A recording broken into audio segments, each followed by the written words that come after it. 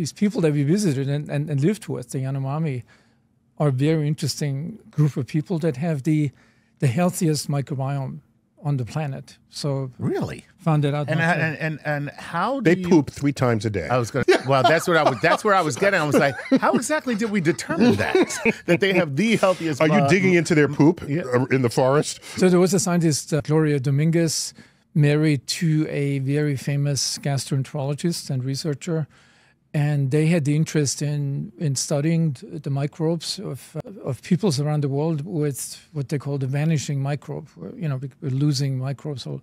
So they went to the Yanomami and did the most elaborate analyses. Didn't do it there. Obviously, took the samples, and it turned out that this microbial system that these people had is the most diverse and richest of anybody on the planet. They must have thought you were crazy. Can I have some of your poop from my lab back? I don't know. I know some places in New York where you get charged extra for that.